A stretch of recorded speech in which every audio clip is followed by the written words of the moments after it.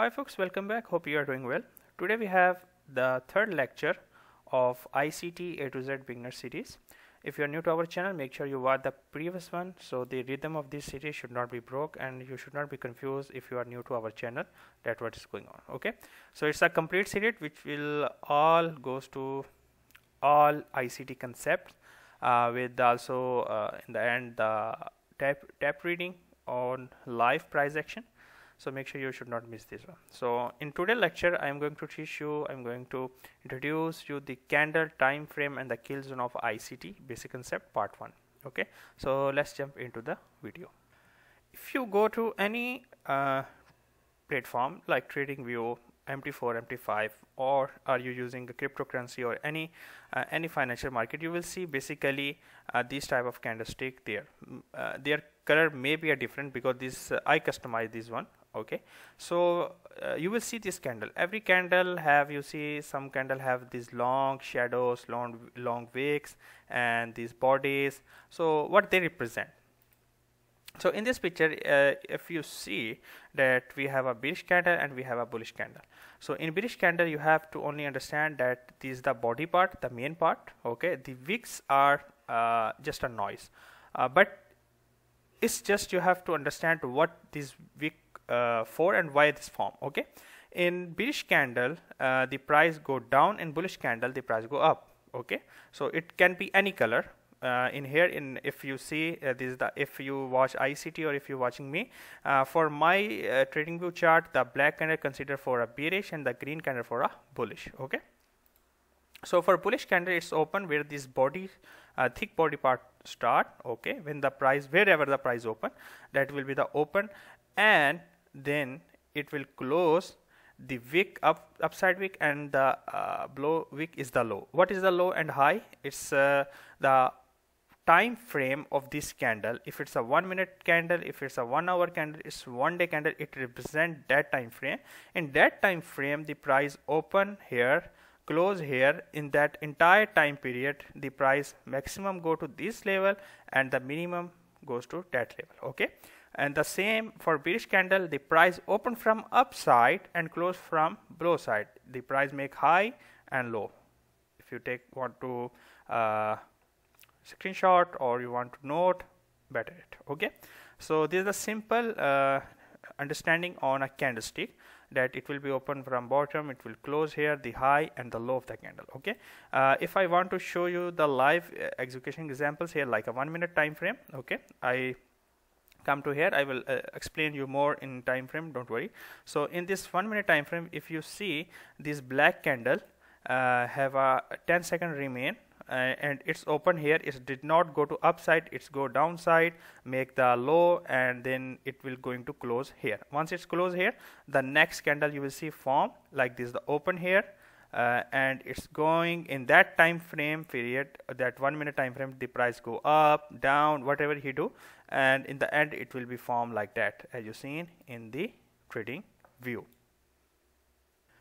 So now we came to time frame. What is the time frame? Time frame, if you come to TradingView upside, you will see here there is many. 1M is for 1 minute, 3 minute, 5, 15, 1 hour, 1H for 1 hour, D for day, W for week, 4H for 4 hour, and there is too much time even in the second, but for this part you have to go for their premium. So I don't think you need that one. Okay, so 1, 3, 5, 15, 30, 45, 1 hour, 4 hour, 1 day, 1 week, 1 month. Okay, so in time frame, what is why that important, and what it represent basically. If you are, for example, I'm in a 1 hour time frame. Okay, so what is represent basically, if we select 1 hour, the each candle here, what it, even small, bigger, thinner, whatever. Okay, it represent a 1 hour candle. Okay, if I select a day, D for day or W for week, it consider a weekly candle or daily candle. Like here for hour, as you seen here, we have UTC -5, 532. We have 27 minute remain for this candle to be closed, and after that a new candle form, and that candle be also for a 60-minute time frame period. Okay, if I go to a day, and each candle is represent for a daily candle, and for a day candle need to be complete in 11 hours and 26 minutes. And if we are go for a week, we have around 11 hour 26, because today is the Friday where I'm making the video, and each candle is represent for a weekly. Okay, so I hope you understand till here that about time frame and the candlestick. Okay, so now for you I write here the kill zone hours where we are trade. Okay, where we will trade, because in this is the huge knowledge and I'm not able to provide you all thing in one video. So don't worry, we have a long way to go, and I will explain everything one by one. So make sure you write everything in your note, journal this, and practice whatever I said you. Okay, even you are a advanced level trader, if you are watching, don't worry, write something good you will get in the end. Okay, in after this series. Okay, the kill zone hour, the price is not this is the most important point. The price did not run by hedge funds or smart money, banks or central bank or like this. Okay, the price run by algorithm. The price is run on algorithm, and the algorithm run on the time. Understand? Because time is priority, then price. If price is not there, time is not there. Okay, so the both things should be on a place to execute your any trade or understand the trade. Okay, so you have to understand these all market are totally rigged, are controlled 100% controlled by AI, artificial intelligence. So every ticks, every pips, anything is controlled. Okay, so everything happen on a kill zone hours. The kill zone hour is basically specified the sessions of the day. What is mean by session? You know, in all over the world there is sometime the Asian stock exchange open, that consider that we call a Asian session. Okay, where the Asian pair like Japanese yen, Australian dollar, New Zealand dollar, or any other Asian currency traded on that time period. Okay, here is some indicator also that indicate, but not always that indicator is like here. As you seen, we have a three color, a green color, a blue color, and a red color. Green color is basically for Asian time frame, and if you set your chart, always your chart will be in a New York time frame, because you should not watch the UTC -4 or UTC -5. Always use a New York, because daylight saving time in New York, it will be changed in after some sessions or after some seasons. Okay, so always set your time in New York, and if you see this green candle start from here, the 8 p.m. the Asian session start, and Asian session close at 2 a.m. The London session, the volatile time start from 3 a.m.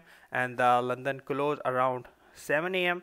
and the New York start at 8 a.m. and till 12 p.m. the lunch of noon, and then this is the PM session of noon. Just for your information, that if you want to use that